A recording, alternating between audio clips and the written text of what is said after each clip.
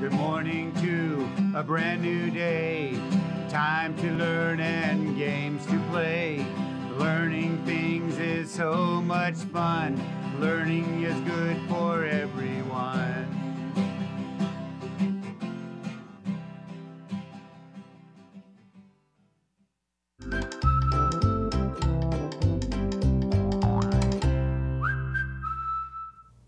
Hello, little learners. Welcome back to my learning space.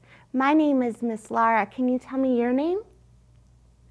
I'm so excited that you made it back today. Today's another day. It's Tuesday, terrific Tuesday. And we have Leo, the letter-loving lobster, that's going to lead us in a song. Ready? Here we go. Good morning, it's a sunshine kind of day.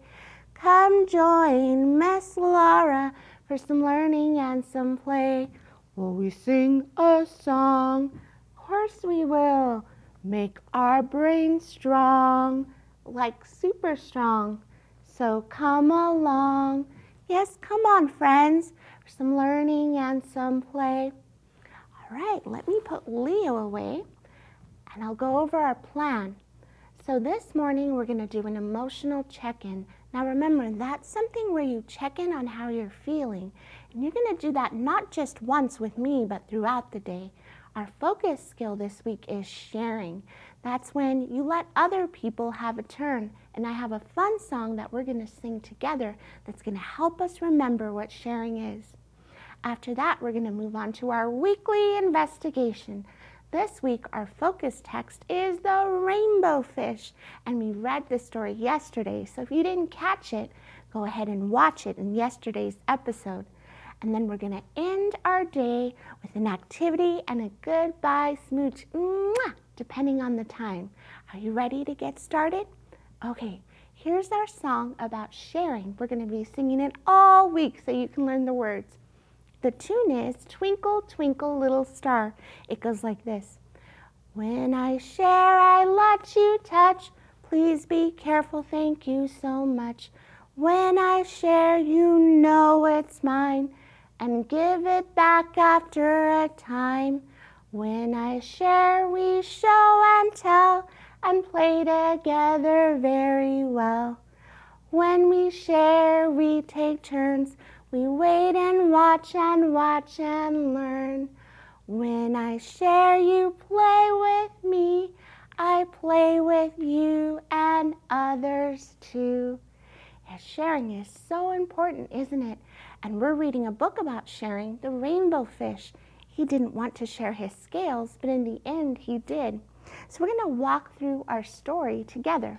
But here's our letter clue that I'm going to give you about what we're going to do here. There's a big line, a little curve, and another little line. What letter have I made? The letter R. That's rainbow fish's beginning sound. So let's walk through the story of rainbow fish. Here we go. Now to walk through this story, I'm going to need my fish friend. Here's rainbow fish.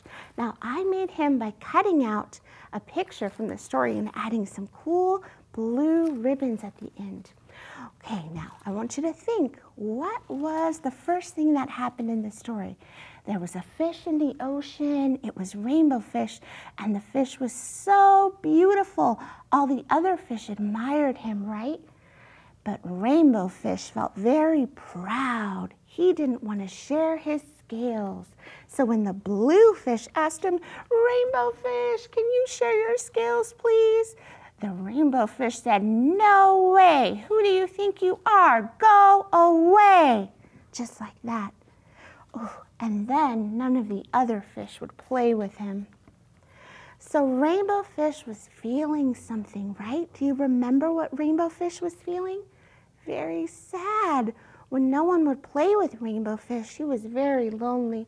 So he swam in the ocean until he came across a starfish. And he spilled his soul to the starfish. He said, starfish, I really am beautiful. Why won't anybody play with me? And the starfish said, I don't know. You have to ask the octopus. So off he went to asked the octopus, who was in a deep, dark cave. And he asked, "Mr. Octopus, I really am lonely. Why won't anybody play with me?" And Mr. Octopus said, "Well, here's my advice. You have to give your scales to everybody, and then you will find true happiness." So there he went, sharing his scales one at a time to all the fish, and then all the other fish started to play with him, and Rainbow Fish started to feel happy because he was sharing. And that is the story of Rainbow Fish. Now remember, you can retell the story through a poster or through art, and today we're going to retell it through art. So here are the materials that you'll need. You'll need some paper, a nice and thick piece of paper, some tissue paper, glue, old magazines, and some scissors. So this is what we're going to end up with, our very own recycled art rainbow fish that you can use to retell the story on your picture that we did yesterday. All right, so the first thing you're going to need is a nice thick piece of paper like this. And you're going to want to fold it in half to make our fish shape. Have you ever wondered how fish are shaped? They have a head and they have some fins. So we're going to go around like this. Here's the head piece. And then we're going to make some fins by cutting like a triangle like that. So you can kind of see what it looks like this. See? A round shape with kind of a triangle at the end. Now I folded it in half to make it symmetrical. That means both sides will be the same. Ooh, that's kind of a thick rainbow fish, isn't it? I'm going to cut this little piece here to kind of give him a rounder head. Of course, you can adjust everything as you go. That's the beauty of it being your own. So once you have this, you're going to kind of want to cut the fins into shapes. You're going to want to bring it in like this and out and connect them like this. So you're going to end up with something that looks like this. A nice fish, see? Okay, so the next piece you can do is you can either use tissue paper and you can cover the whole thing with some tissue paper to make the scales. But I thought, let's use recycled materials. So I brought with me some magazine. Now you're going to want to bring out some magazines like this that maybe your family doesn't use anymore. Make sure that you ask before you cut them up. Magazines have all kinds of colorful paper like this red here. So you're going to take your favorite colors in the magazine, like this red, and you're going to cut out a little piece, a little rectangle, and then you're going to cut a U shape to make a scale like this. Ooh, do you see that? Made like a little scale, and we'll put that on our fish later. Let's see what other things we can find in magazines here. Ooh, there's some blue. So I'm going to do the same. Cut out a little piece, a little rectangle piece. Of course, you can make them as big or as small as you'd like, and then a U shape. A U shape is kind of like a smile, isn't it? Just like this. Okay? Now I wanted to show you that there are tons of examples of colors that you might bring out in the rainbow fish. There's also some patterns and textures that you might use. That could be really fun, couldn't it? So I'm going to bring it out, cut a little piece, come back, and then cut it out like this into a U shape.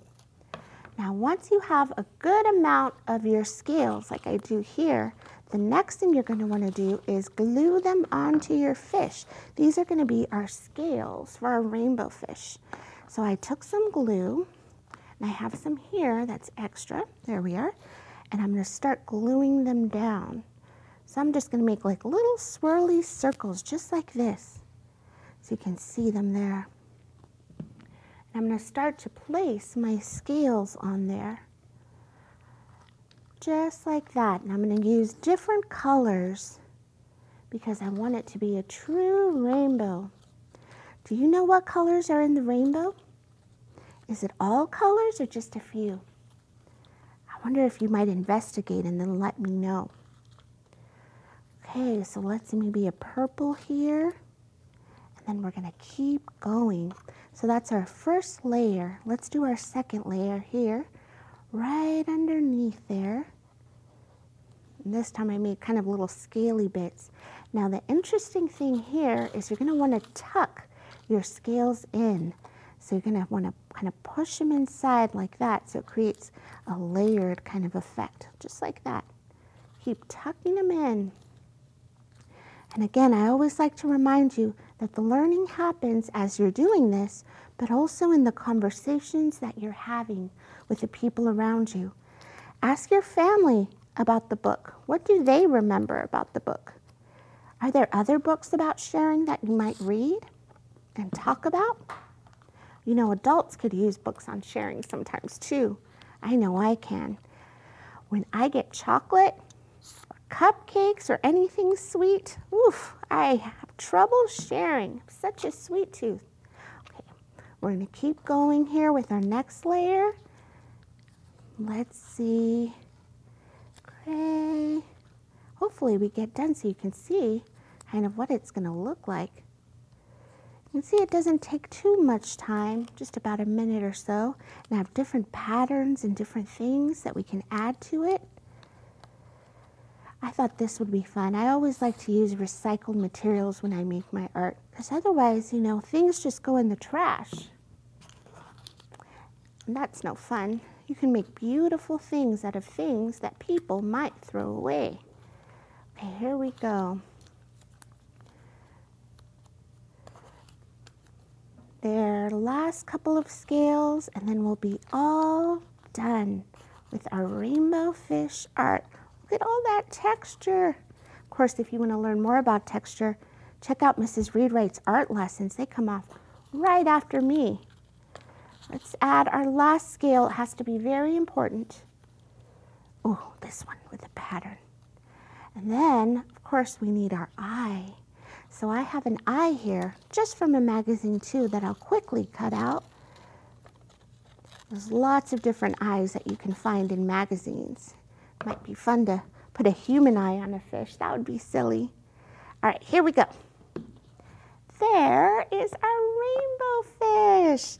Now you can put him on the scene like this by gluing him down, and you can add all his friends like the starfish and the octopus to retell the story, or you can keep him loose like this and have him swimming around and make believe that he found his friends and is going to find them. All right, boys and girls, remember, if you make this project or any of the other projects that we do together, send in a picture, a letter, and your address if you want to receive a book that our friends here at PBS will give you. It's an activity book with stickers and all kinds of fun things. Okay, make sure that you come back tomorrow. Tomorrow we're going to be doing some rhyming, and we're going to be fishing for some fish with a shark. And our shark is going to try to find some words that rhyme, and is going to eat some fish. Oh, I hope you come back then. Until then, Miss Lara sends you a smooch. Goodbye.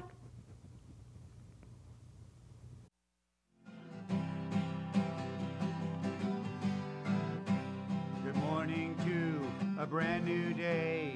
Time to learn and games to play. Learning things is so much fun. Learning is good for